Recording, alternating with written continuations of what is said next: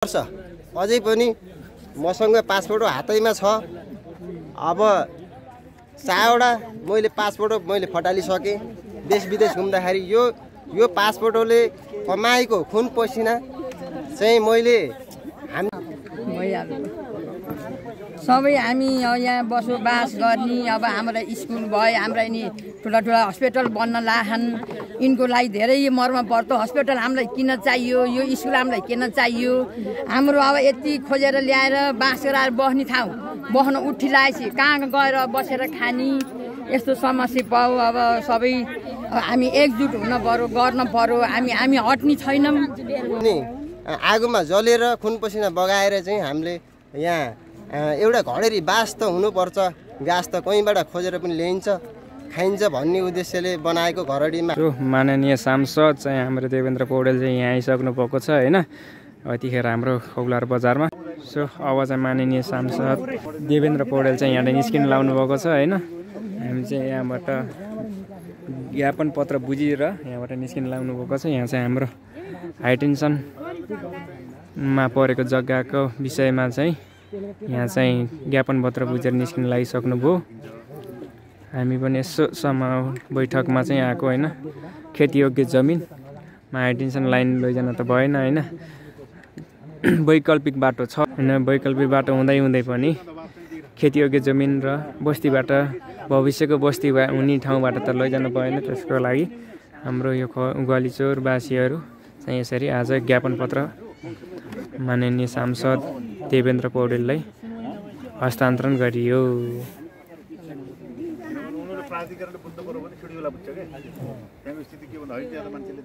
जब यो हाम्रो यो जग्गाहरू मास्यो, यो जग्गालाई थिचोमिचो पार्दै लैयो भने त हाम्रो विकासै ठप्पै हुन्छ। हाम्रो विकासै केही छैन। बढीघाट भन्नुभयो कि कुरा ठिक हो। विकास विरोधी होइन हामीले विकल्प दिन्छौँ, तर चाहिँ सकेसम्म बस्ती र चाहिँ खेतीयोग्य जमिन तर्काइयोस् भन्ने कुरा जाहेर छ कि यो ठाउँ हजुर के ठाउँ पर्यो लेखाबाट माथिबाट यति घडेरी किनेर आएर यहाँ तल बसोबास गरेका धेरै छन्। अब त्यही माथि एकदम उहाँहरूको त पुरै सत्यनारायण जिन्दगीभरि कमाइ चाहिँ हालेर बसोबास गरेका मान्छेको त्यो पनि सकियो।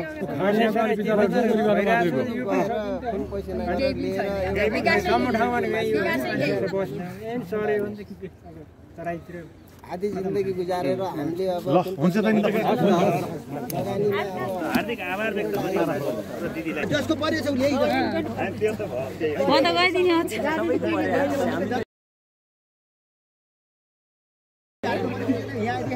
ल यो चाहिँ हाम्रो हाइटेन्सन लाइनले अतिक्रमण गरिएको जग्गामा वैकल्पिक बाटो हुँदै पनि खेतीयोग्य जमिनबाट लाइन प्रसारण गरेको भएर हाम्रो ग्वालीचौरवासीहरूले चाहिँ आज सांसद देवेन्द्र पौडेललाई चाहिँ ज्ञापन पत्र बुझाएर अहिले चाहिँ हामी यहाँ यसरी बसिरहेका छौँ होइन। वैकल्पिक बाटो हुँदाहुँदै खेतीयोग्य जमिनबाट चाहिँ लानु हुँदैन, बस्ती भएको बाटोबाट लानु हुँदैन भनेर हाम्रो आम ग्वालीचौरवासीहरू चाहिँ यसरी आज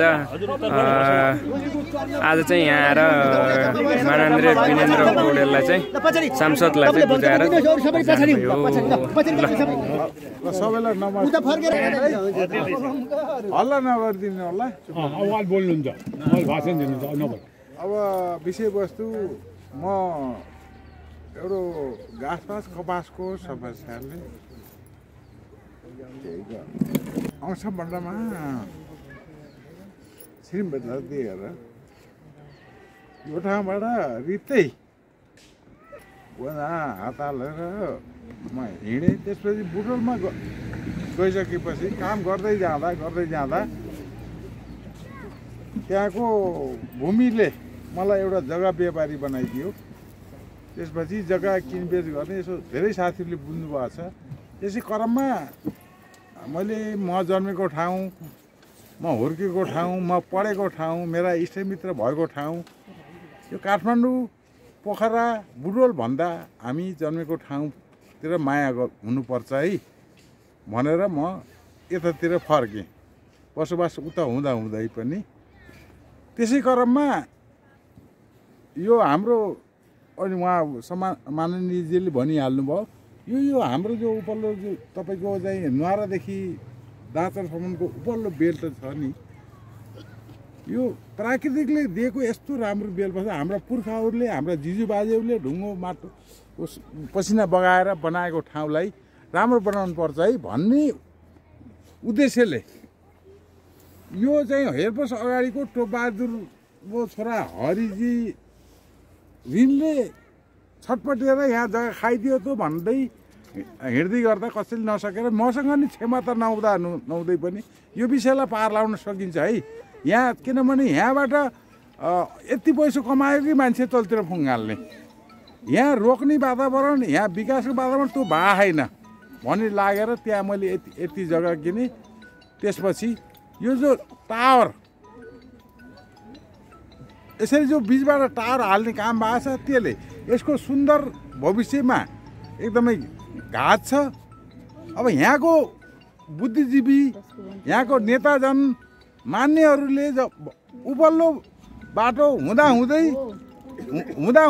यहाँबाट हुँदैन, तिमीहरूले जति नेपर अब यो अकाट्य छ भन्दै जाँदा उहाँहरूप्रति मैले आफूले चाहिँ शङ्का, उहाँले यस्तो किन भन्नुभएको छ, यस्तो यो प्राकृतिक रूपबाट यस्तो चाहिँ राम्रो जग्गालाई किन कुरूप बनाउन थाल्नुभएको छ, किन दुई फ्याक गराउन थाल्नुभएको छ, किन भोलि बिहान ब्याङ्कले चाहिँ लोन नदिने, घर बनाउन नपाइने, यदि त्यहाँ चाहिँ मान्छेहरू पशुहरू राखियो भने तिनको स्वास्थ्यमा असर पर्ने, त्यस्तो यदि राम्रो ठाउँलाई त्यस्तो बनाउनप्रति किन कोसिस गरिराख्नु भएको छ, त्यसको कारण के होला भन्ने विषयमा मलाई दुःख लाग्दो कुरा छ।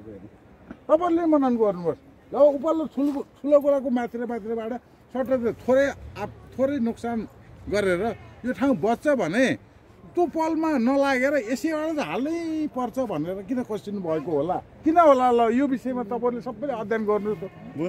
फेरि अहिले पछि त हामी बोलिराख्छौँ। तपाईँले एक 100जना जम्मा भएको मान्छेले जो जहाँ भेटिन्छ मेन गरेर हाम्रो अध्यक्षजी, पालिकाको मेयर अध्यक्षज्यू लगायत विशेष किसिमका चाहिँ 5-7जना जो व्यक्तित्व हुनुहुन्छ यहाँको सम्माननीय व्यक्तित्व, उहाँहरूलाई तपाईँहरूले अब बुझ्नुभयो नि, उपल्लो विकल्पमा भएसम्म फेर्न मिल्छ भन्ने कुरा माननीयबाट नि बुझ्नुभयो, अन्तबाट पनि हामीले बुझेका छौँ, कानुनमा नि बुझेका छौँ भने तपाईँको चाहिँ खलाने मुनिबाट चाहिँ त्यो नोक्सान नहुने ठाउँबाट हाल्दा आपत्ति के हो त्यो तपाईँहरूले सोध्नुपर्छ। मैले पनि सोध्छु, मैले सोधि पनि राखेको छु। 1 2 नम्बर त्यसबाट हाल्दा 4-5वटा घर क्षति हुन्छन् भन्ने कुरा आजसम्म प्रत्यक्ष अध्ययनमा छैन। यदि त्यस्तो हो भने तिनी 5-7जना कसको क्षति हुन्छ, तिनको जग्गा किनिदिएर तिनीहरूलाई तल्लो राम्रो ठाउँमा बस्ती सार्नलाई म तयार छु। त्यो जग्गा म किनिदिन्छु, नोक्सान भयो मलाई नोक्सान। सबै तयारी छौँ। ल मैले आज यहीबाट घोषणा पनि गरिदिएँ। अब तपाईँले सहयोग गरिदिनु होला, मलाई पीडित नबनाउनु होला। तपाईँले पीडित गराए पनि मैले त्यो काम गर्छु। 2 नम्बरको कुरा, नमुना विद्यालय बनाउने भनेर हिरक महोत्सव यहाँको आयोजना गरियो, त्यसमा कति खुसी लाग्यो अब यो आफ्नो ठाउँमा भनेर। त्यसमा मैले 4,75,000 रुपियाँ चाहिँ मैले चाहिँ स्कुललाई सहयोग गर्ने भनेर मैले घोषणा गरेको छु। अहिलेसम्म दिएका छैन, परिपाटी मिलाउँदैछु। जस्तो यो यसको एउटा घडेरी जति त्यसलाई फालेर त्यसबाट आएको पैसामध्ये स्कुललाई जो तिमीलाई भन्ने मेरो कन्सिडर थियो। तर अहिले के भइदियो भने त्यसको भन्दा यहाँ टावर पनि टावरले यहाँ चाहिँ गल्चोर तस नस गराउने भयो। स्कुललाई त बरु यस्तै यो जो अहिलेको कोबाट आउँछ सरकारबाट यस्तै पैसाहरू आउँदा रहेछन्। अहिले पनि यो बाख्राबुढी के भनेर पैसा आएर चाहिँ 1 करोड त्यो बान्नु आएर चाहिँ उहाँहरूले तपाईँलाई त सोध्नु भएन। त्यसो गर्दा यस्तै गरी पैसा स्कुललाई पैसा आउँदो रहेछ। त्यसले गर्दा त्यो 4,75,000मा यदि आवश्यक पर्छ भने 10 लाख पुऱ्याएर भए पनि माथिबाट टावर लैजाँदाखेरि कुनै गरिबको घर नाश हुन्छ भने तिनलाई हस्पिटल जाने बाटोमा पिच बाटोमा घडेरीको व्यवस्था र घरको व्यवस्था गर्नको निमित्त म लगानी गरिदिन्छु र स्कुललाई पैसा दिनु छैन भन्ने कुरा मैले आज यही कार्यक्रमबाट घोषणा गरेको कुरा हो। साथ सपोर्ट दिनुहुन्छ किन साथ सपोर्ट दिनुहुन्छ त नि हाम्रो जग्गा छैन भने पनि जग्गा भएकालाई हामीले साथ सपोर्ट गर्न पर्छ जनताहरुबाट आक्रोश मूल्यवान जग्गाहरु मासेर त्यहाँ सस्ता जग्गाहरुमा त त्यो मौजा दिँदाखेरि पनि त सस्तो पर्छ नि त सरकारलाई नि हैन र हैन स्थानीय सरकारले पहल गर्दा बित्तिकै यो हाम्रो गाडी गाडी केही पनि हुन्न साथ नदिनी किन गरे सहयोग गरे जस्तो गरेर मात्रै मेरो उमेर भएर बस्नु भएको छ नि उहाँहरु पनि हैन र हामी जस्ता जनताहरु जिताएर हुनु त हो नि हामी जनता जिताएर भोलि अनि यिनी जनता चाहिँदैन र मात्रै भएन नि वार्डको वार्ड अध्यक्षले चासो राख्नु भएको प्रतिनिधि साधारण सदस्यले दिएको नदिएको त हैन अध्यक्षको मात्रै नभएर साधारण सदस्यहरु प्रतिनिधिहरु सबैले चासो लिने ठाउँ हो प्रतिनिधिले त एकजनाले आज उला पर्यो भने चाहिँ दुःख लाएर हामी बस्न हुन्न नि भोलि न हामीलाई पर्न सक्छ यहाँ त प्रतिनिधि आउने यो यहाँ त हैन अहिले खान देखिएन प्रतिनिधि त अहिले कति बैठक हेर्नु न यहाँ राम्रो ठाउँमा यहाँ राम्रा घर भवनहरु बन्ने विकासका कार्यहरु बन्ने गर्दै जाँदाखेरि त हामीलाई त देख्न पनि त राम्रो हुन्छ नि उ डाँडा डाँडाबाट देख्नेलाई राम्रो हुन्छ यहाँको ठाउँमा भनेपछि अहिले लाएर चासो नल्याएर बस्न हुन्न प्रतिनिधिहरु जनताहरुलाई साथ सपोर्ट दिन पर्छ यो पार्टी उ पार्टी नबनेर चापल बोल्न चापलले नि भन्नु छ होला त्यस्तो भन्न हुन्छ त्यस्तो कहाँ हुन्छ त्यस्तो भन्न जुत्ता र चप्पल त अब किनेर दिनु नि हो कि लाउन के थाहा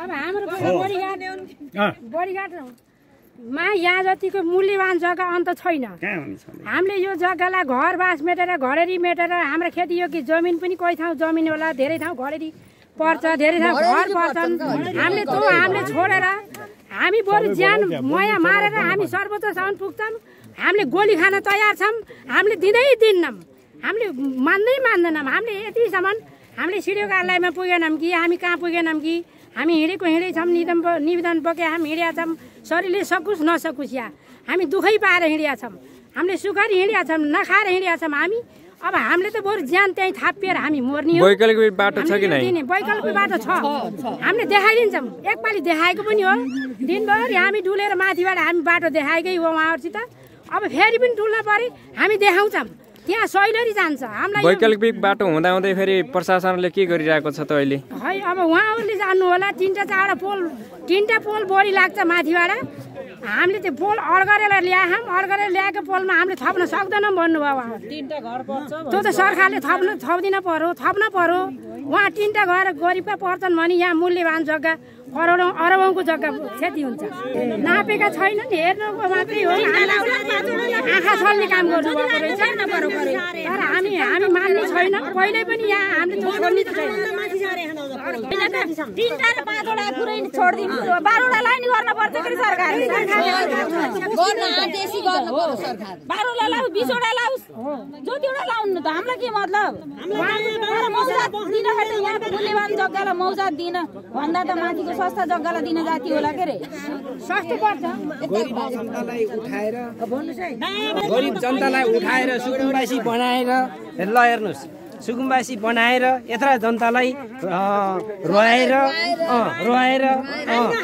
खाइ नखाइ हामीले कमाइ गरेको सानो भए पनि झुपडी बनाएर बसौँला भनेको ठाउँलाई कुरूप बनाएर यत्रो चाहिँ नि जनतालाई आघात पारेर उहाँहरूले चाहिँ नि यो हाई टेन्सन लाने कार्यक्रम भएको रहेछ यो चाहिँ नि हामीलाई जानकारी पनि भएन किन भन्दा कुन ठाउँबाट लाने हो के हो को हो यहाँको सम्बन्धित मान्छे र कुन व्यक्तिको कुन ठाउँमा के पर्यो छ भनेर उहाँहरूले हेर्नु भएन उहाँहरूले देख्नु भएन यहाँका जनप्रतिनिधि भने पनि हाम्रा अभिभावक भने पनि उहाँहरू हुनुहुन्छ उहाँहरूले भन्नुभयो पहिला अब उपल्लोबाट हामीले लान्छौँ तब हामी एउटा व्यक्ति लडेर के गर्नुहुन्छ भनेर भन्नुभयो उहाँहरूले जनप्रतिनिधिले त्यहाँबाट भनिसकेपछि हामीले ढुक्क भएर यो हामी कुलमान घिसिम पनि गइयो कुरोकानी राखियो तिम्रो ढुक्क भएर उपल्लो बाटो चाहिँ जस्तै अर्को वैकल्पिक बाटो हामीले लाने छौँ भनेर भन्नुभयो यो एउटा व्यक्तिले गरेको होइन यो हाम्रो चाहिँ नि गाउँपालिकाले यत्रो पालिका जल्ला छ भनेर भन्नुभयो भन्दाखेरि हामीले ढुक्क भएर बस्यो। अहिले त्यहीबाट लानुपर्छ, यिनीहरू गरिब जनतालाई मिचेरै जानुपर्छ भनेर पेलेर यहाँ हामीलाई आपत भनौँ न रातिको निद छैन, दिनको भोक छैन गरेर हामी हिँड्न पर्यो छ। र हामी अब घरबास बनाएर त्यत्रो अब भनौँ न एउटा चाहिँ नि आरसिसी घर बनाएर त्यहीँ बसौँला भनेर हामीले घर बनाइएको छ। त्यहाँ पपाँच भाइको चाहिँ नि हाम्रो घर घडेरी छ। त्यो घडेरीमा हामी त्यहाँबाट हाई टेन्सन ल्याउँदा हाम्रो बसोबास हाम्रो मेटिनी भयो, हामी सुकुम्बासी भइयो। त्यसो गर्दाखेरि यहाँका सम्पूर्ण मान्यजन जनप्रतिनिधि सम्पूर्ण आमा बुवालाई मैले यो हाई टेन्सनलाई वैकल्पिक बाटो लैजानु हुनेछ भन्दै म 2-4 शब्द यही टुङ्ग्याउँछु। हस्त है नापेर खेतमा आएर त्यहाँ इनामेल लगाइसकेको थियो। हामीले के को लायो भने हामीलाई केही थाहा थिएन। अहिले हामीलाई साउन 2 गते हामीलाई यस्तो हाई टेन्सन पर्यो। रिखेटारीका महीहरूले यति कित्तामा हाई टेन्सन पर्यो, जम्मा भएर आउनुहोस् भनेर हामी खोल्टाएर पनि सबै जनताहरू मिलेर गइयो। उहाँ गइसकेपछि छलफल हुँदै अब फेरि पछि पालिकामा हाम्रो बैठक बस्दाखेरि हामीले पालिकामा मेयरसँग जो यस्तो गरेर तपाईँहरूले हाई टेन्सन यहाँदेखि हटाइदिनुहोस्, अन्तबाट विकल्प खोजेर जङ्गलतिरबाट लैजानुहोस्, त्यसपछि खोलाका तिरतिर लैजानुहोस्, जनतालाई बसोबास नउठाउनुहोस्। खेती योग्य जमिन त्यही हस्पिटल छ, त्यही रिखेटारीमा त्यही हेल्थ पोस्ट छ, त्यसपछि त्यही विद्यालयहरू छ, त्यहाँको विद्यालयलाई क्षति नगराउनुहोस्, अन्तबाट विकल्प खोजेर लैजानुहोस् भनेर हामीले त्यहाँ कुरा राखिसकेपछि त्यहाँबाट गण्डकी म्याडम म जान्छु भनेर अर्को दिनै म काठमाडौँतिर गएँ कुलमान घिसिङसँग भेट हुन भन्दै त्यहाँदेखिबाट हामीसँग बिदा हुनुभयो र उहाँ जानुभयो। उहाँ गइसकेपछि विकल्प हुन्छ भनेर फेरि पछि आएर यहाँ जनताहरूलाई आश्वासन दिएपछि जनताहरूले त्यही भरम परे। त्यसपछि कुलमान घिसिङले पनि विकल्प भएसम्म बस्तीबाट खेतीयोग्य जमिनबाट त्यहाँ हाई टेन्सन लानु भएन, जङ्गलको बाटो खोज्ने भनेर उहाँले भन्नुको भन्ने सुन्नेमा आछ। त्यसपछि अहिले फेरि जनतालाई जबरजस्ती हामीले बाँधेर भानी, पुलिस लाएर भानी, साइसेनाहरू जेसुकै लाएर भानी त्यहाँबाट हामीले पोल गाड्छौँ। जनता जति उफ्रे पनि त्यहाँ केही गर्न सक्दैनन् भनेर भन्नुहुन्छ भन्ने आवाज पनि हामीले सुनेका छौँ। र त्यतिखेर पनि हामीले बैठकमा त्यहाँ पोल गाड्न आउँदाखेरि हामीले पोल उखालेर फाल्ने छौँ। जनता जति एकजुट हुने छौँ, हामीले पोल गाड्न दिने छैनौँ, गाडीबाट हामीले सामान झार्न दिने छैनौँ, हामीले तल कालरतिर फाल्ने छौँ भनेर हामीले त्यहाँ पालिकामा नि हामीले माग राखेको। र त्यसपछि अब पनि त्यस्तो विकल्प खोजेर उहाँले लैजानु भएन भने हामीले फेरि यो कामको लागि हामी सबै जनता अगाडि बढ्नेछौँ। बढेर हामीले त्यहाँ पोल गाड्न दिने छैनौँ। यो सूचना जताततै पुगोस्, पालिकामा होस् कि ओडामा जताततै प्रशासनमा जहाँ पुगे नि यो सूचना पुगोस् र यहाँका जनताहरूलाई रुवाएर रुवाउने काम कुनै पनि संस्थाले नगरोस्। र यही कामको लागि फेरि आज माननीय सांसद देवेन्द्र पौडेलसँग पनि हामीले निवेदन राखेका छौँ। उहाँले नि सुनवाई गरिदिनु होला भन्ने आशा राख्दै हामी यहाँबाट आज बिदा हुन्छौँ। धन्यवाद।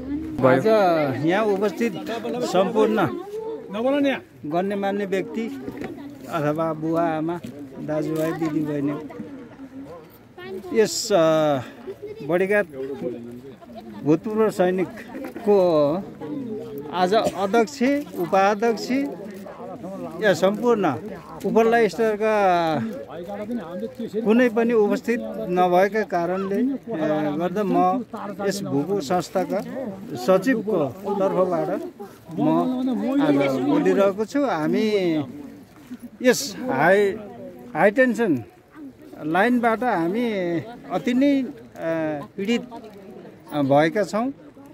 यसको लागि हामीले पहिले पनि अब निवेदन दिएर चाहिँ पालिकाबाट पनि विद्युत प्राधिकरण कुलमान घिसिङसँग पनि पुगियो। अब हाम्रो यो लाइनबाट नगएर अर्को विकल्प हामीले दिन्छौँ, त्यो लाइन दिन्छौँ भन्ने कुरो हामीलाई आश्वासन चाहिँ दिनुभयो। र अहिले आएर यो लाइन बदली हुन्न, चेन्ज हुन्न, अब यहीबाट जाने भयो भन्ने कुरा भयो।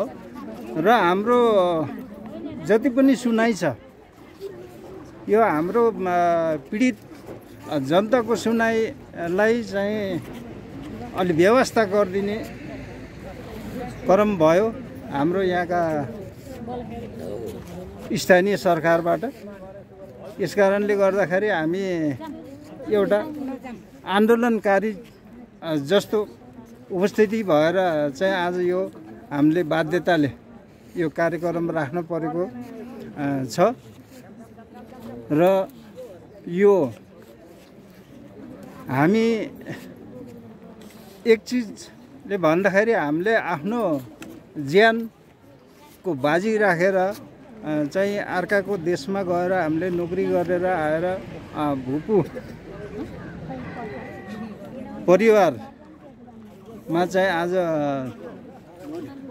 यो ज्यान लिएर चाहिँ आएर यो आफ्नो इतिहासको लागि हामीले एउटा भूपू सङ्गठनको एउटा भवन बनाम भन्ने हाम्रो एउटा योजना थियो र हामीले एउटा सानो घरेरी लिएका थियौँ जुन घरेरीमा अहिले हाई टेन्सनको लाइन परेको हुँदा हामी अत्यन्तै दुखी छौँ सम्पूर्ण भूपूहरू हामी सकि नसकी कमाएका सम्पत्तिहरू लिएर जोडजाम गरेर हामीले यति गरेको आज चाहिँ त्यो जग्गामा हालेको पैसा आज हाई टेन्सनले गर्दाखेरि खतम भएको हुनाले हामी सम्पूर्ण भूपूको तर्फबाट विनम्र अनुरोध गर्दछौँ कि यो लाइन